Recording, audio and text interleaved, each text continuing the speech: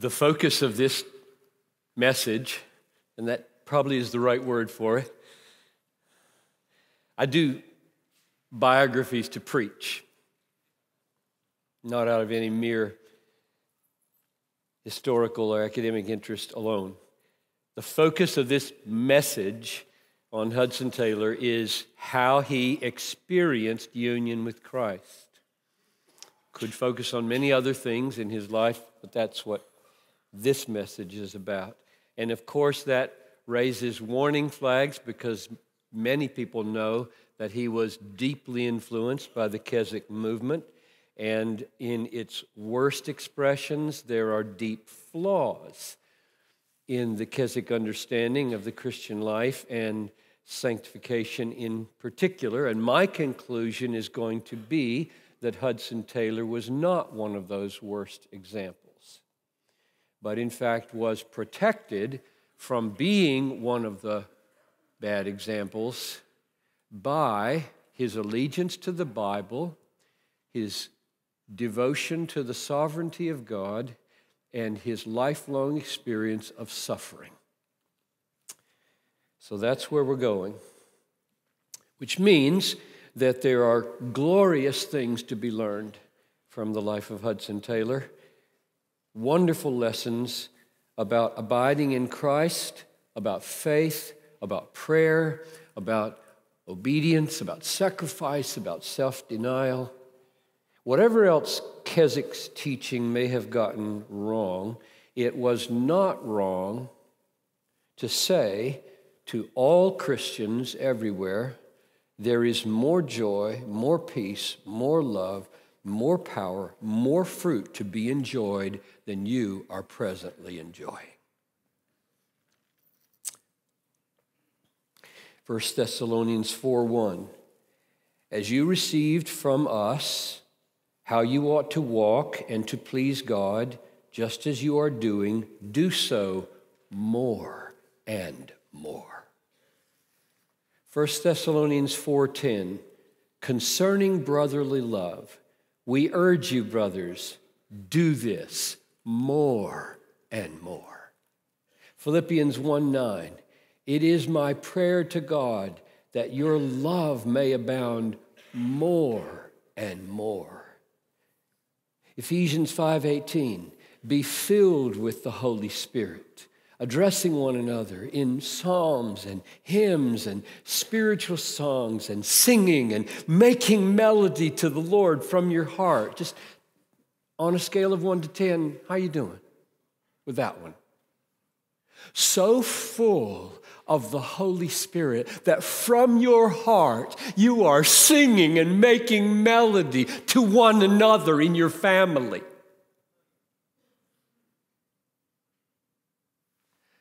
There is more. There is more. Or Ephesians 3:16,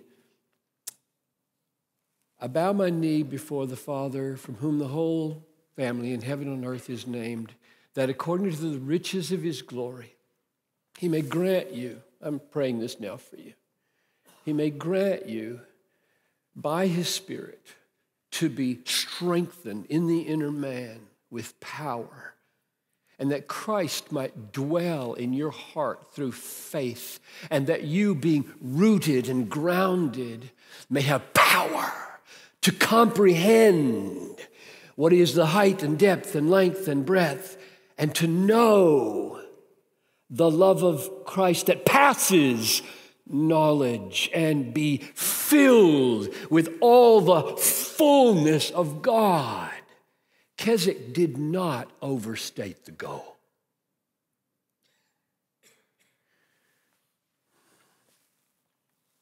Any view of the Christian life that does not promote desire for and pursuit of that inexpressible fullness is as defective as a view that says it always comes through a crisis experience sometime after your conversion. In fact, I would say more defective. It's less defective to pursue it in the wrong way than not to pursue it.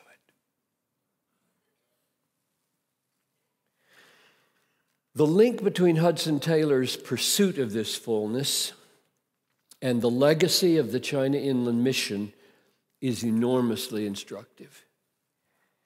It is relevant for everyone who wants to experience peace that passes understanding and who wants your life to bear fruit all out of proportion to your limitations.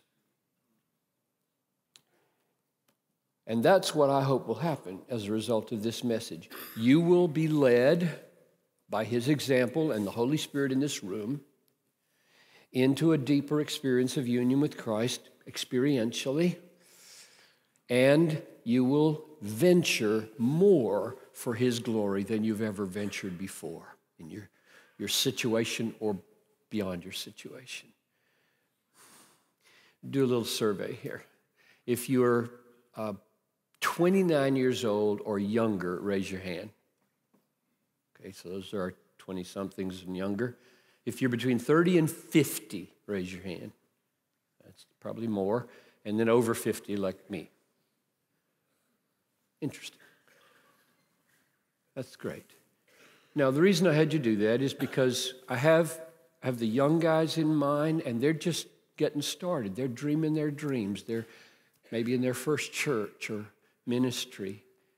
And then there's the midlife folks who are cresting, and some of you in crisis. Happens to a lot of guys, around 41 and a half. And then there's the rest of us who the world talks in terms of sunset years. I think that's terrible. Because it's unbiblical. Proverbs 4, verse 18 says, "The life of the righteous is like the dawn that grows brighter and brighter until the full day." Stop. No sunset. Noon. Death is 11:59 a.m.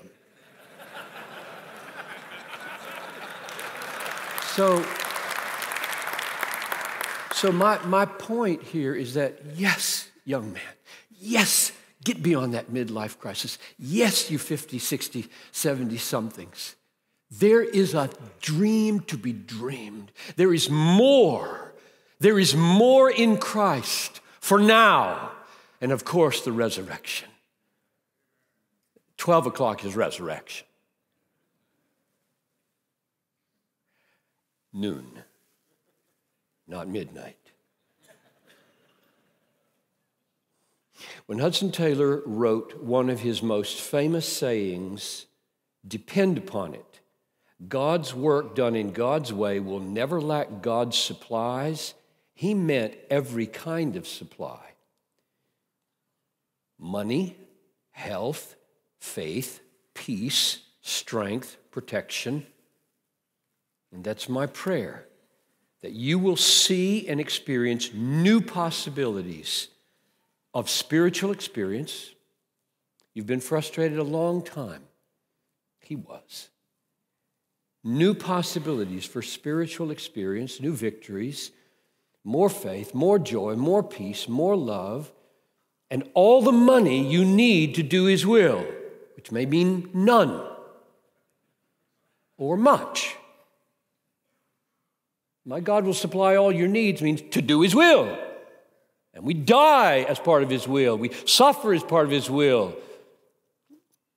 And we need several millions of dollars to do desiring God, and your church has a budget, and you need a salary, and you send your kids to school, and we all know these things. And this promise is true. He will not leave you without what you need to do His will. Won't make you rich. God forbid. It's hard for rich people to get into the kingdom. Why would you want that? Why would you want to make it hard? My God will supply every need of yours according to His riches and glory in Christ Jesus, was one of his favorite texts. Because of that new peace, that new confidence, new supply, you then venture everything on your dream, your Christ-exalting dream that maybe God is birthing in these very days as you're away from home. Sometimes happens like that. Abiding in Christ produced in Hudson Taylor a life of great action. Risk, discipline, self-denial, all of it sustained by great peace, great joy, and that's what my prayer is for us here now.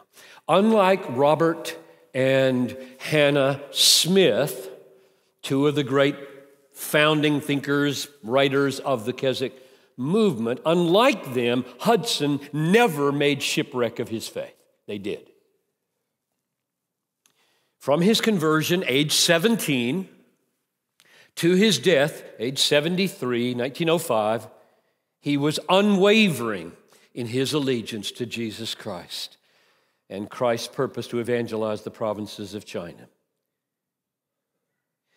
Whatever his views of the Christian life, they stood him well. They served him well.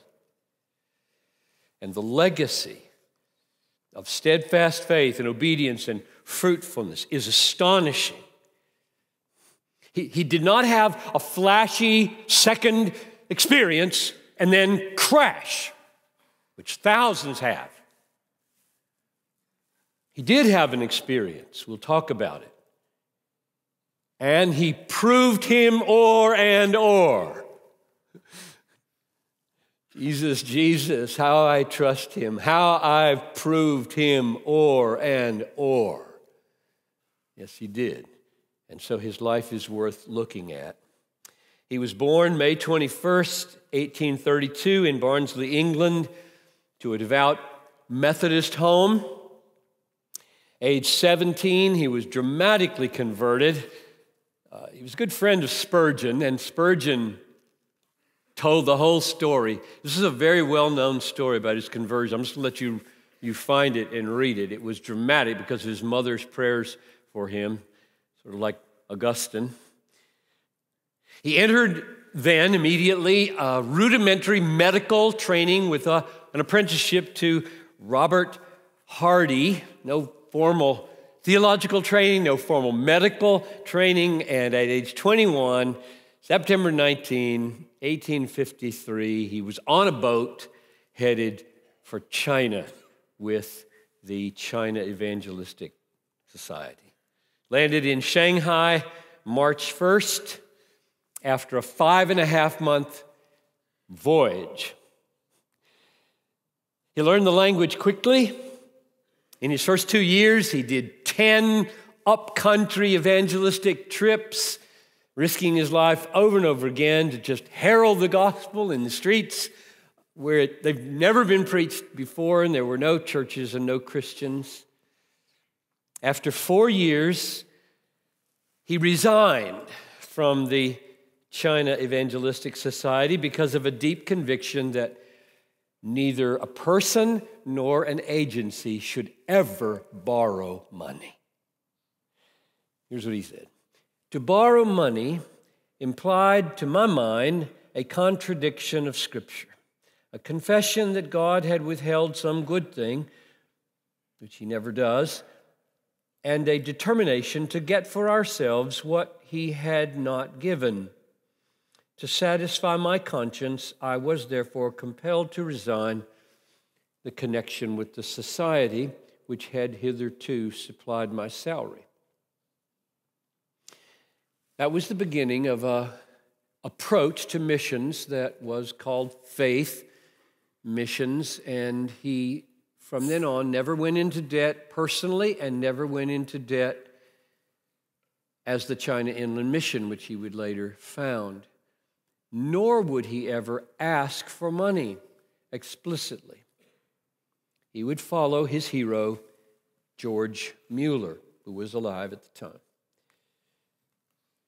January 20th, 1858, he had been in China almost 5 years. He married Maria Dyer. They were married for 12 years. Maria died when she was 33. She had given birth to 8 children. 2 of them died at birth, 2 died in childhood, and 4 lived. And all 4 of those children became missionaries with the China Inland Mission that their father had founded. I really did have to pause there and wonder. He sent those children back to England when they were 6. And there are really painful descriptions of a little 6-year-old boy weeping his way onto the boat as mommy's left behind. And today we would look at that and say, not sure about that. God saved them all and put them all right back into their father's mission. That's amazing. Be careful. Be careful how you judge people's handling on the mission field of their children. Be careful. It's not easy. And frankly, I would be very slow to condemn almost any approach that keeps a person on the field if they're called. It's worth thinking about. July 1860, Hudson and Maria sailed for England. He was seriously ill with hepatitis. It was, in his mind, a terrible setback to have to go back to England. And this setback, so-called, would give rise to the most important, or one of the 2 most important events of his life, namely the founding of the China Inland Mission. He was home for 4 years, and during the very period that it took the Americans to fight the Civil War, he was birthing a vision that would transform the largest nation in the world. He knew there needed to be another agency that functioned on different principles. He did not know he could lead it. He was very fearful about whether he had the strength, the wisdom, the wherewithal to lead a mission that would penetrate all the provinces of China. The decisive day came in June 25, 1865, Brighton Beach, England, and I'll let him describe it for you. On Sunday, June 25th, 1865, unable to bear the sight of a congregation of 1,000 or more Christian people rejoicing in their own security while millions were perishing for lack of knowledge, I wandered out on the sands alone in great spiritual agony. And there the Lord conquered my unbelief, and I surrendered myself to God for this service. I told him that all the responsibility as to issues and consequences must rest with him. That as his servant, it was mine to obey and to follow him, his to direct, to care for, and to guide me and those who might labor with me. Need I say that peace at once flowed into my burdened heart? There and then I asked him for 24 fellow workers, 2 for each of the 11 inland provinces which were without a missionary, and 2 for Mongolia. And writing the petition on the margin in the Bible I had with me, I returned home with a heart enjoying rest such as I had been a stranger to for months. Isn't it beautiful to watch the birth of a world-changing event? He was 33 years old. Some of you were 33. Jesus finished at 33. He was just beginning. The missionaries would have no guaranteed salaries. These are the stipulations now of how they would run this mission. They would have no guaranteed salaries. They were not to appeal for funds to anyone except God. They were to adopt Chinese dress, which was very controversial at the time, pigtail and all, and press the gospel to the interior. That was their goals. May 26, the following year, 1866, Hudson and Maria and their children and the largest group of missionaries ever to sail to China so far, 16 besides themselves, were on a boat sailing for China with Hudson Taylor as the leader who would decide all issues. I say that because sometimes when we read biography and we have our heroes, we miss the horrific controversies they endured, and this was one of them. He was quite a strong leader, and the pressures he put on himself spiritually and in terms of evangelism, he put on others, and this didn't land well with all of them, and one of these 16 accused him of tyranny and had to be dismissed and sent back to England. That was not easy, and there were other such things. 3 years later, after prolonged frustration with his own temptations and failures in holiness, a second epoch-making event happened, namely the spiritual crisis that caused him to be associated with the Keswick movement. And we'll come back to that in a few moments. But what I want you to see now is what he was experiencing leading up to it. This is a quote. "The need for your prayer has never been greater than at present. Envied by some, despised by many, hated by others, often blamed for things I never had anything to do with, an innovator on what have become established missionary practices, an opponent of mighty systems of heathen error and superstition, working without precedent in many respects and with few experienced helpers, often sick in body as well as perplexed in mind and embarrassed by circumstances. Had not the Lord been specially gracious to me, had not my mind been sustained by the conviction that the work is His and that He is with me, I must have fainted or broken down. But the battle is the Lord's, and He will conquer. We may fail, do fail continually, but He never fails. I have continually to mourn that I follow at such a distance and learn so slowly to imitate my precious Master. I cannot tell you how I am buffeted sometimes by temptation." He's writing to his mother. "I never knew how bad my heart is. Yet I do know that I love God and love His work and desire to serve Him only and in all things. And I value above all else that precious Savior in whom alone I can be accepted. But often I am tempted to think that one so full of sin cannot be a child of God at all.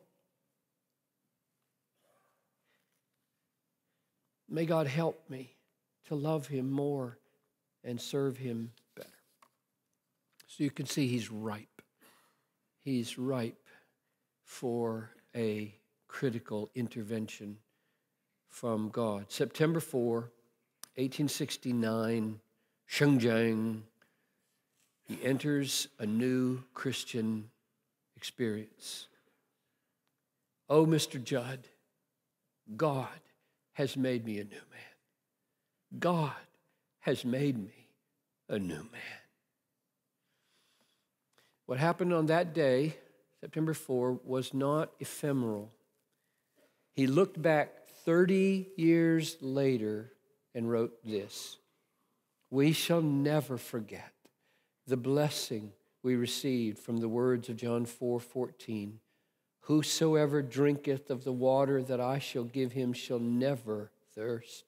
Nearly 30 years ago, as we realized that Christ literally meant what He said. Shall meant shall, never meant never, thirst meant thirst.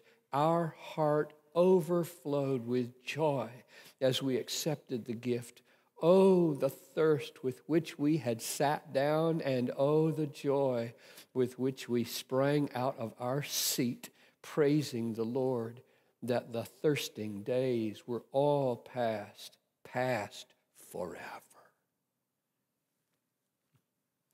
Now, before you respond cynically to that, he's not naive. He's writing that 30 years later.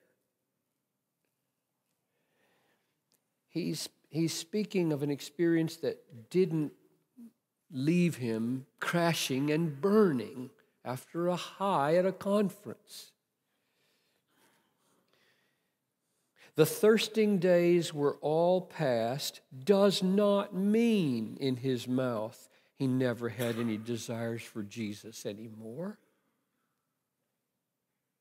They don't mean that he didn't walk through horrific days of pressure and a sense of desolation at times. What they did mean, we'll get to shortly. But be careful, lest when you read those kinds of things, you just write them off as Keswick overstatements of flashy spiritual experiences that peter out in the end and leave Christians worse off than before. His most thorough biographer, 6 volumes, Broomhall, said his life was revolutionized by this day. And just in time, because the next year, 1870, was the worst year of his life. God knows what he's doing.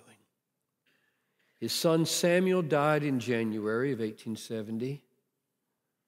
And then in July, Maria gave birth to a son, Noel, and the boy died 2 weeks later because she was so weak she couldn't nurse him.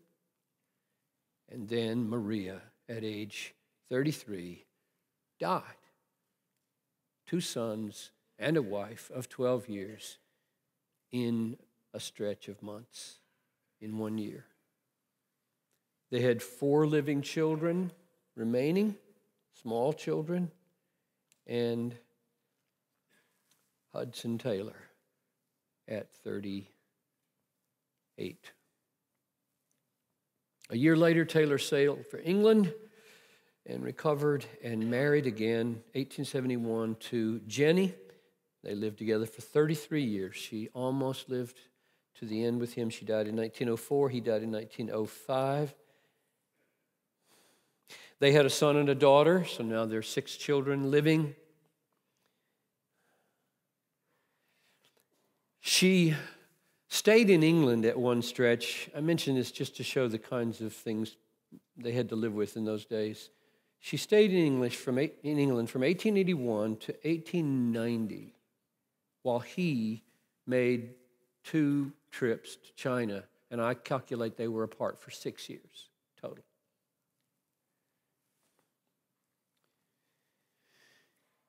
In his lifetime, Hudson Taylor made 10 voyages to China, which means, as I reckon the sum, he spent between 5 and 6 years on the water. Just in case you have a 2-hour delay at the airport today.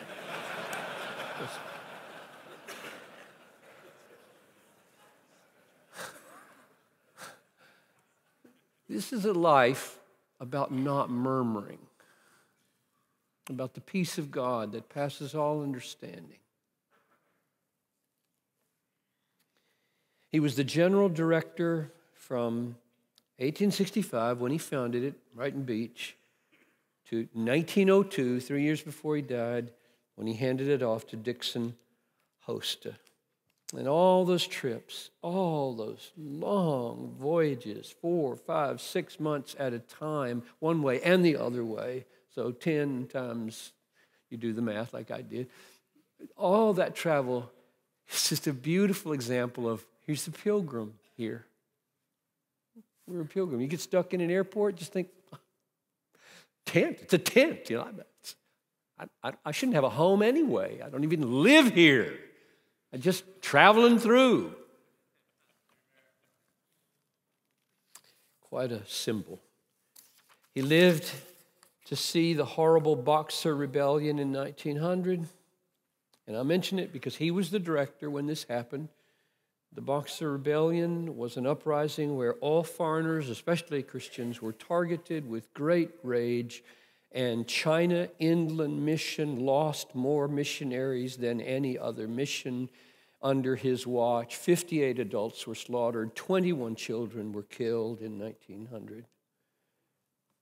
And the next year, when the Allied nations moved in and demanded recompense for the losses of property and people, Hudson Taylor and the China Inland Mission did not demand any payment because he wanted to win them and not just get justice from them.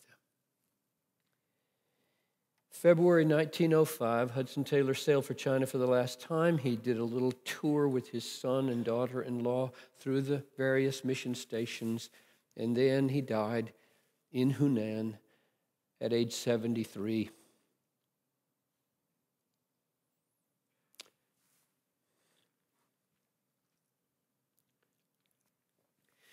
And was buried beside his first wife and 4 children. Jenny had died the year before in Switzerland.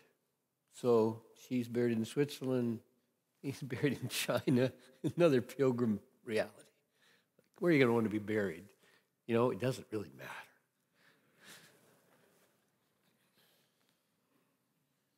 The Cultural Revolution destroyed the cemetery. Today, there are industrial buildings on top of it.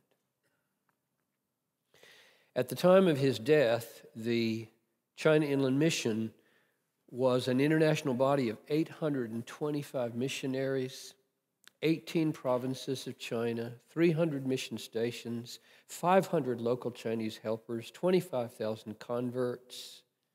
Luminaries that came up in the China Inland Mission were people like the Cambridge Seven, William Borden, James Fraser, John and Betty Stam. Today, there are 1,600 missionaries with OMF International, which is the new name, led in Singapore by a Chinese. Isn't that amazing? Wouldn't you love for whatever little efforts you made here to see in 150 years, it's still going. It's still going. The mission statement of the OMF International is to glorify God by the urgent evangelization of East Asia millions. Their vision statement is, through God's grace, we aim to see an indigenous biblical church movement in each people group of East Asia, evangelizing their own people and reaching out in mission to other peoples. That's an absolutely audacious mission statement. And he would be so pleased. He would be so pleased. Next year, 2015, will mark the 150th anniversary of the mission that Hudson Taylor founded. In 1900, there were 100,000 Christians in China. Today, 150,000, maybe. Million. 150 million. Picking the middle number, and you can go to the footnote that I have here when you read this online to see how that's calculated. This is God's work.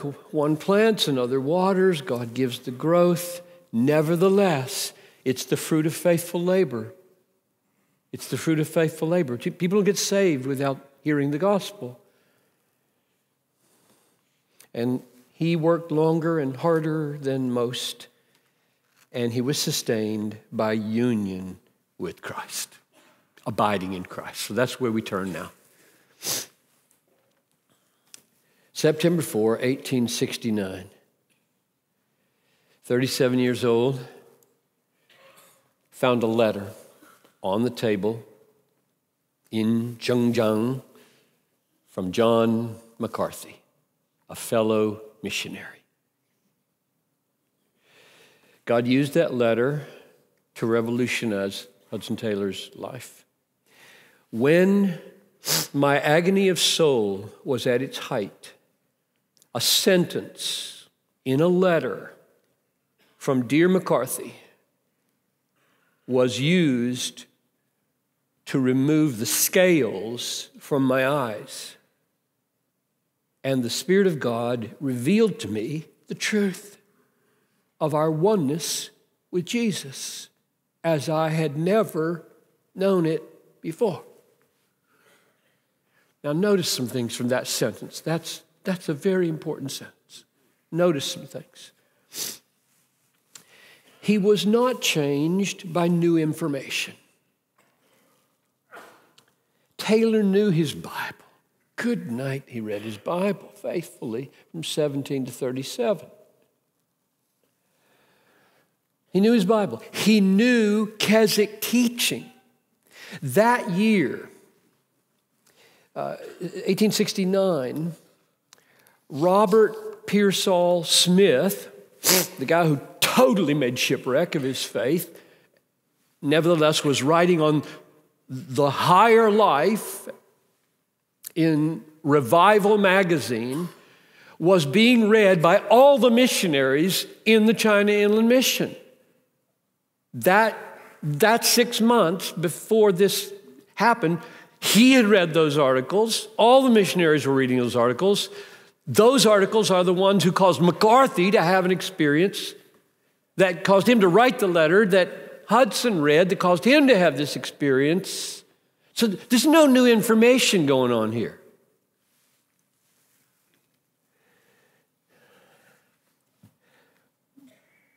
We've all experienced this. You know something. You've read this book hundreds of times. A verse in John 15 or Philippians 4. And one day, maybe you've just lost your daughter, son, wife. The doctors just told you have cancer, and the verse explodes with glory. You wonder, why didn't this happen before? God is God. So this is not unusual. We've all had this kind of scale lifting. The Spirit of God revealed to me the truth of our oneness with Jesus as I had never known it before. He knew it, and now he knows it better, different, more power, more deep, more thorough, more high, more lasting, more. That's what he's saying. As I have never known it before. He knew it before, and then he says the Holy Spirit just gave him new eyes. And that's exactly the way he understood it. He understood it, he said so repeatedly in terms of Ephesians 1:18. Paul prays that the eyes of your heart, your Christian heart, your born-again heart, your Christ-indwelt heart, that the eyes of your hearts would be enlightened. That you would know. No, you know. You already know. No, you don't already know, as you might know. That's what he's praying. You know your hope. You know your inheritance. You know the power that raised Jesus from the dead. You know. You don't know. As you might know, if you did, he wouldn't pray that. He's praying for Christians. He knows then, we know now. There's more. We all live at levels that are disappointing to ourselves. All of us. As I read this letter from McCarthy, I saw it all. I looked to Jesus and saw. And when I saw, oh, how joy flowed, that he had said, I will never leave thee. I saw not only that Jesus will never leave me, but that I am a member of his body. Like, really? This is not new information. I saw that I was a member of his body, of his flesh, of his bones. The vine is not the root merely, but the all: root, stem, branches, twigs, leaves, flowers, fruit. And Jesus is not that alone. He is soil and sunshine and air and flowers and 10,000 times more than we have ever dreamed, wished, or needed. Oh, the joy of seeing this truth. So you can see what happened. He just saw like he'd never seen before. It was a miracle of eyes of the heart being opened to a deeper level of taste of union with Christ. The sweetest part, he said, if one may speak of one part being sweeter than another, is the rest which full identification with Christ brings. The experience came to be known as the exchanged life. So you read biography after biography, and they all have a chapter called The Exchanged Life. And that comes from Galatians 2:20.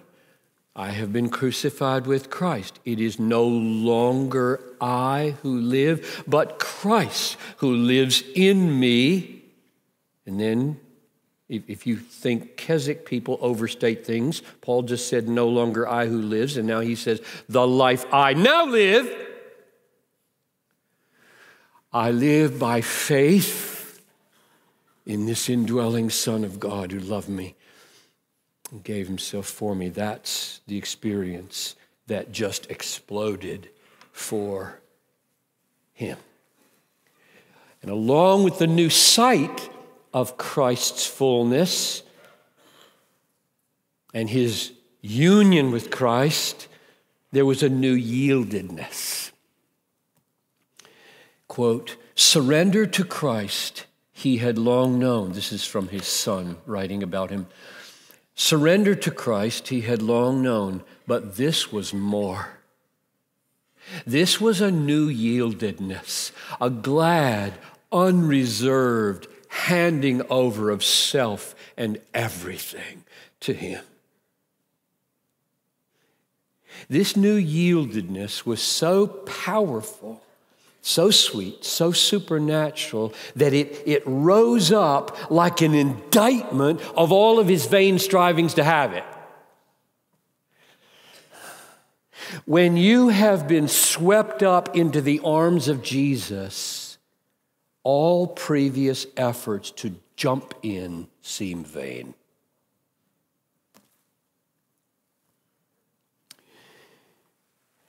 At the heart of the discovery was the full fruit of the vine, abiding, not striving, he said.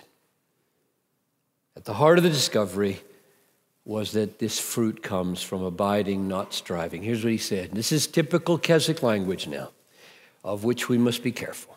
And he will be told so by his fellow worker. To let my loving Savior work in me, his will, let him work in me his will.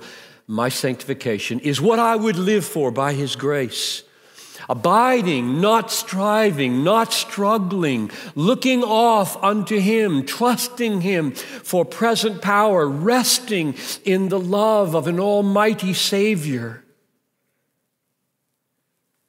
Now that consciousness of resting was the spring from which power came.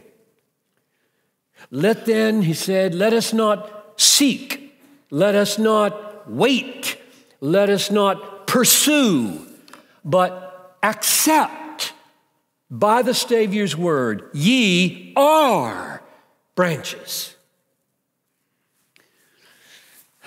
Now, I remember the days when I used to read things like that, and I would just scoff. I'd say, but the Bible says seek, the Bible says ask, the Bible says pursue, unbiblical, next book.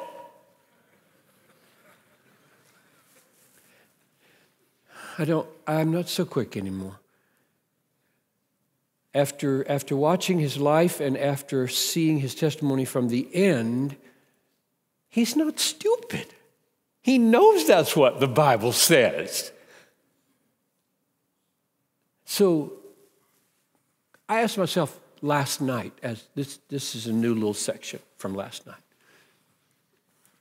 I asked myself, okay, suppose I'm hungry for a greater portion of peace, a greater portion of tenderness, a greater portion of kindness, a greater portion of sweet enjoyment of Jesus with total authenticity and not watching myself enjoy, but just enjoying. Suppose I get on my knees and I'm going to give 5 minutes of prayer to seeking this, waiting for this, pursuing this. Now, if I were on my knees and Hudson Taylor saw me there pleading for 5 minutes for that, I don't think he would criticize me. But suppose the Savior at minute 4.5 of my pleading walks up to me with a tray, and on it is called peace, kindness, gentleness, enjoyment of me with authenticity, what you've been asking for. And he goes like this, and I say, oh God, give it to me, please, I pray. Amen. I turn it, walk right by the tray, and I go over to my computer and start working on my message, this message. Do you think that might be what Hudson Taylor means when he says, stop seeking, stop waiting, stop pursuing, accept? I mean, what is faith? I mean, what is that last moment of the connection of an answered prayer? What's it like? Isn't it like, okay, off the tray, take it. And isn't there in some of us a sense that he never answers my prayers? I'm supposed to pray, I'm going to pray. And now I'm done. And maybe while I'm working on this message, something will happen to me.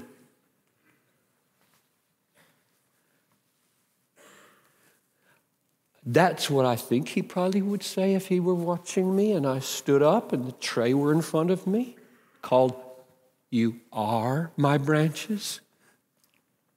I am your Savior, your love, your bread, your life. I am all. What is it going to take? He would say, resting, abiding, enjoying, receiving. And I'm not spanking you because this is a miracle. Act the miracle. Act the miracle. Receive. You got to work this through, guys. You got to work this through. There's more here than cynics see. Work, he said, is the outcome of effort. Fruit is the outcome of life. A bad man may do good work, but a bad tree can't bear good fruit. How to get faith strengthened? Not by striving after faith, but by resting on the faithful one. Now, I know there's problem with that. We're coming. But before we just write him off, I'm pleading with you to think this through. Unlike many who claim the higher life experience, Hudson's experience didn't let him down. He reached a plane of joy and a plane of peace and a plane of strength that lasted all his life. It had its ups and downs, but something had happened, and the ups and downs were higher than the ups and downs were before. Before turning 60, just before turning 60, he was in Melbourne. An Episcopalian minister had heard of Keswick and was spending time with Hudson, and he wrote this. Here was the real thing, an embodiment of what Keswick teaches, such as I had never hoped to see. He's 60 years old. Such as I had never hoped to see. It impressed me profoundly. Here was a man almost 60 years of age, bearing tremendous burdens, yet absolutely calm and untroubled.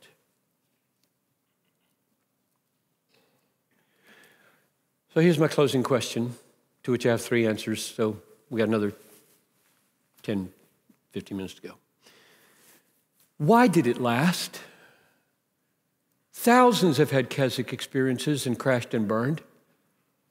They've gone to conferences on union, abiding. God has met them. They soared and they crashed. Why didn't he?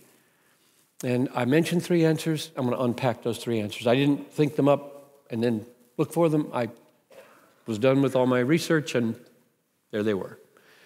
Number 1, he was a Bible man, absolutely saturated with the Bible. He knew all the criticisms and to what degree they were biblical. Number 2, he suffered. Oh, how he suffered. And number 3, he believed in the sovereignty of the vine dresser. Okay, let's take those one at a time. He was a Bible guy. He was submissive, not just a knower of the Bible. He was submissive to the Bible. There's the key. You can be a knower of the Bible and crash and burn and make shipwreck of your faith. To be submissive to the Bible is a wonderful protection from crashing and burning.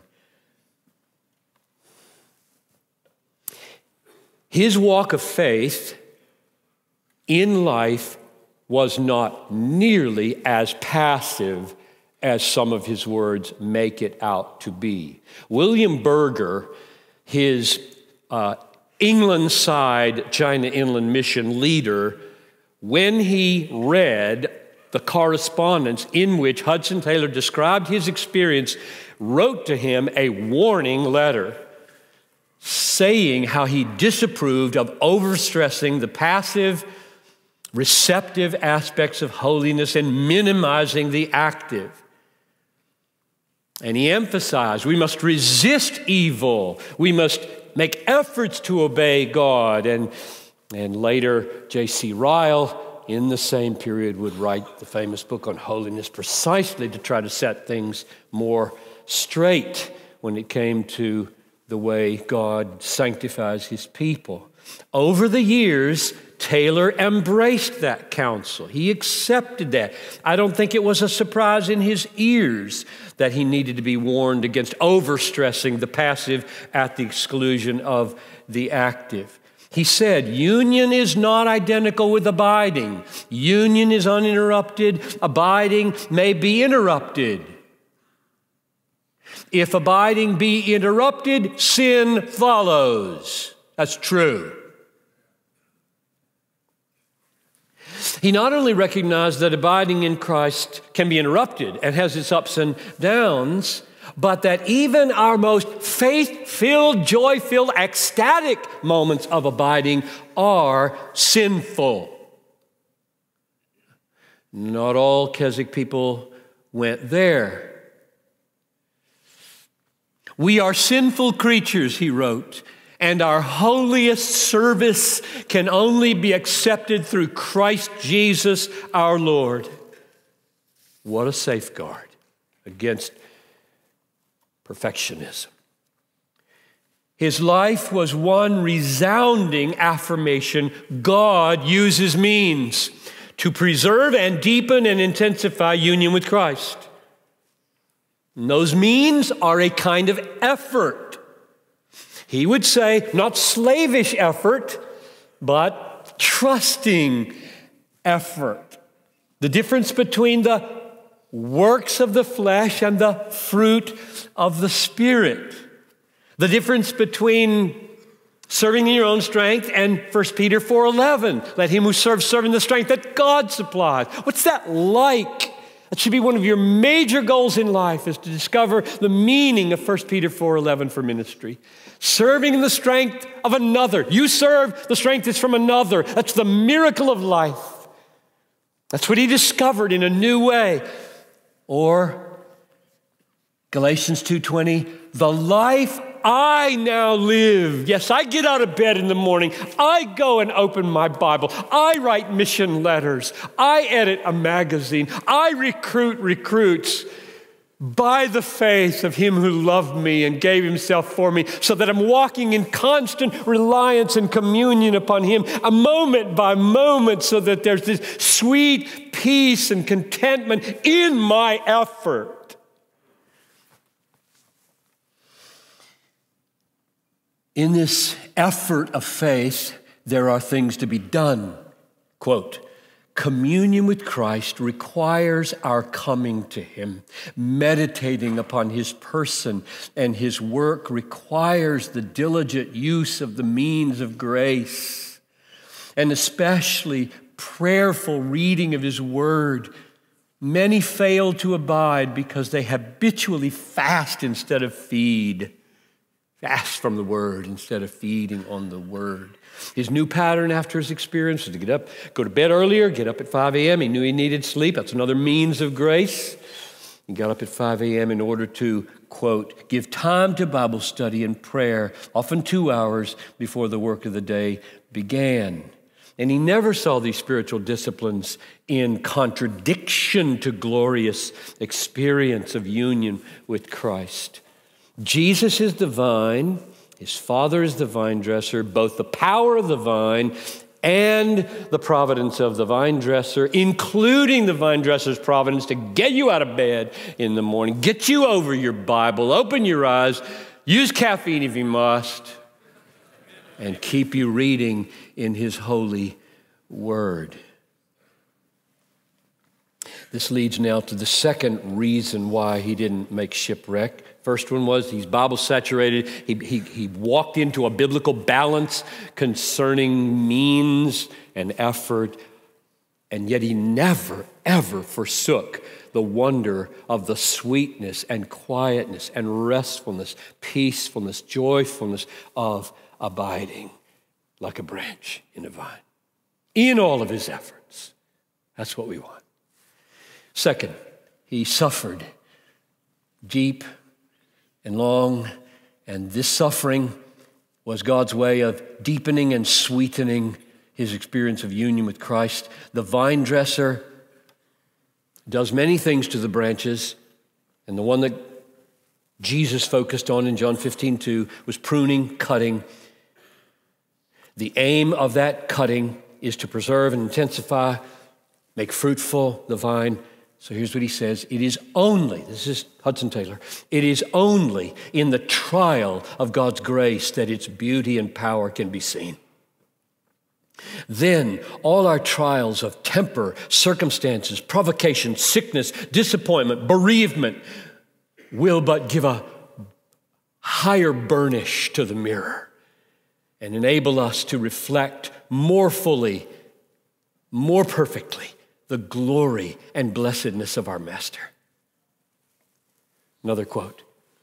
It is in the path of obedience and self-denying service that God reveals himself most intimately to his children. When it costs most, we find the greatest joy. We find the darkest hours. We find the darkest hours the brightest. And the greatest loss, the highest gain. While the sorrow is short-lived and will soon pass away, the joy is far more exceeding and it is eternal. Would that I could give you an idea of the way in which God has revealed himself to me in China and to others whom I have known in the presence of bereavement, in the deepest sorrows of life. He has so drawn near to me that I have said to myself, is it possible that the precious one who is in his presence can have more of his presence than I have now? In other words, the experience of the fullness of union with all of its joy, peace, power, love, comes not only from the preciousness of the vine, but the pruning of the vine dresser. God uses means of pain as well as prayer and Bible study. Quote, all these difficulties, Taylor said, are only platforms for the manifestation of His grace and power and love, which leads us finally now to number 3. He rested in, believed in the sovereignty of God in a very absolute way. I had to dig for this. It's funny how biographers of Hudson Taylor are so theological, very frustrating.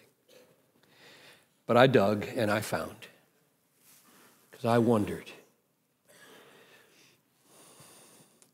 how did he retain his composure when 58 of his missionaries were slaughtered? 21 children killed. How did he retain, under the most oppressive, dangerous, sorrowful, painful circumstances, his joy? How did he keep going? How did he not just throw in the towel and say, it's enough, I can't take it anymore? He did it because he was sure of the all-satisfying sap of the vine and the all-satisfying sovereignty of the vine dresser. When he was 52, he was laid up, and he wrote, make up your mind that God is an infinite sovereign and has the right to do as He pleases with His own, and He may not explain to you 1,000 things which may puzzle your reason in His dealings with you. When Maria died, he was 38, 4 little children left behind. She died of cholera. He wrote to his mother, from my inmost soul, this is the year after the experience happened. From my inmost soul, I delight in the knowledge that God does and permits all things and causes all things to work together for the good of those who love Him. Now, Satan is real, and he does much evil in the world to God's people. Job is written to help us grasp how the sovereignty of God relates to that evil of Satan, and his reflections on the book of Job are stunning. He wrote, oftentimes shall we be helped and blessed if we bear in mind that Satan is servant and not master, and that he and wicked men incited by him are only permitted to do that which God, by His determinate counsel and foreknowledge, has before determined shall come.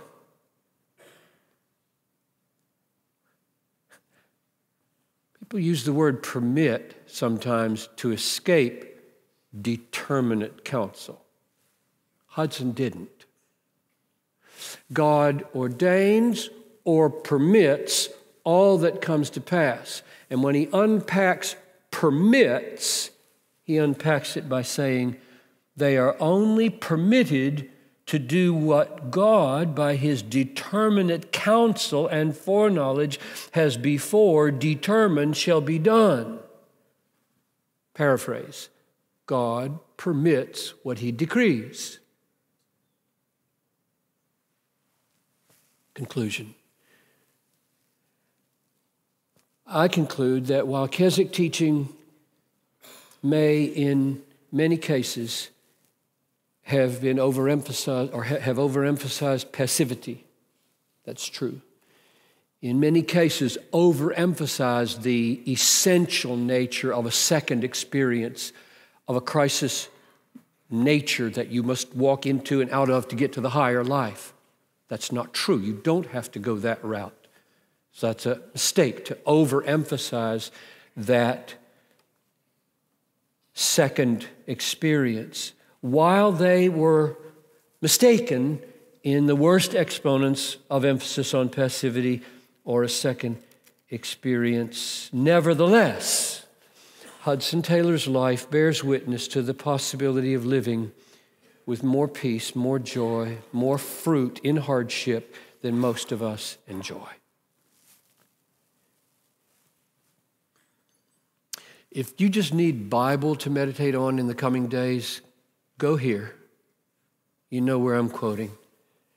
Not that I speak of being in need, for I have learned, mark that word, I have learned in whatever situation I am to be content.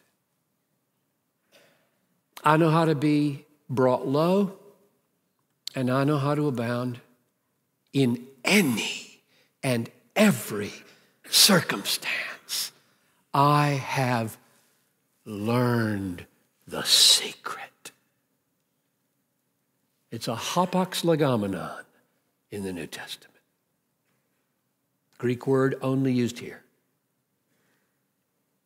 A word almost always used in the mystery religions for the secret. Why would he grasp for a word like that? That's a risky word. Because it's a mystery how you learn this secret. I have learned the secret of facing plenty and hunger, abundance, need. I can do all things through Christ who strengthens me. So if you just need to take away a Bible verse to pray over, let it be Philippians 4:11-14. The learning here, I believe in this text, when Paul says, I have learned this contentment, this murmur-free contentment. Oh, I'd love to unpack that. Chapter 2, verse 15, do all things without grumbling or complaining, questioning, that you may be blameless and innocent children of God in the midst of crooked and perverse generation, among whom you shine in China like the light of the world. What's the light of the world? Murmur-free. Christians who don't complain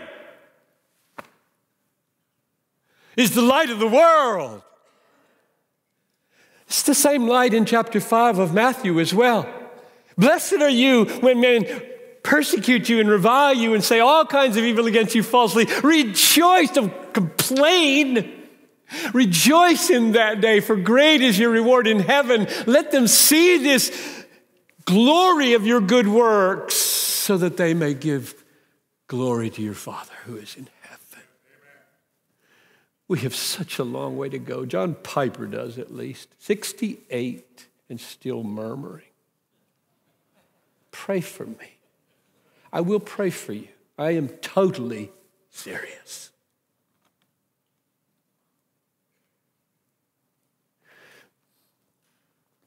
Learning is, 2 more minutes. Learning is information and realization. Information is, we have a vine. We're attached to a vine. He is life. He is all. My joy I give to you. My peace I give to you. My love I give to you. This is information that's right there in the book, attached to the vine by faith in Jesus. It's ours. Union is unbreakable, unchangeable. Realization is a miracle. A miracle. So is faith. Realization of the fullness of this experience is a miracle and is a resting, is a receiving, is an enjoying. It happens. It happens. Or it doesn't. While you're contemplating the union and the wonder of the vine and his life in you. So whether God gives you a crisis moment, I don't idolize that. I've never experienced one. I don't think. I've probably experienced several of them, but I don't remember them because I'm 68. Whether you have a crisis moment of this realization that lasts a lifetime, or whether God leads you into deeper, higher experiences of himself over time through many warfare, battles, don't settle. Don't settle for anything less than murmur-free contentment in the vine that unleashes your dream, your venture. When you're leaving here in a couple hours, have before you, may I be filled with all the fullness of God. Ephesians 3:19. And don't settle till your noontime. Don't settle till noon till you get it. You will get it. Just question how much of you'll get now. And God only knows how much he will give to you now. Some people labor with psychological woundedness to the end, and they hold on, and that's a beautiful thing. He is honored by that holding on. But don't ever think that there's not more for you to have. And then when you have it, whatever measure, use it to give yourself to some amazing, Christ-exalting dream. Let's pray. So, Father, some of these brothers, sisters here are going to go to China, going to go to North Korea, they're going to go to Indonesia, they're going to go to Iraq or Saudi Arabia. And I pray that you would just make that clear for them without any arm twisting. May the peace of God rule, arbitrate, confirm in their hearts what the next venture is. And may for all of us, Lord, there be a higher level of enjoyment of our union with you. In Jesus' name I pray. Amen.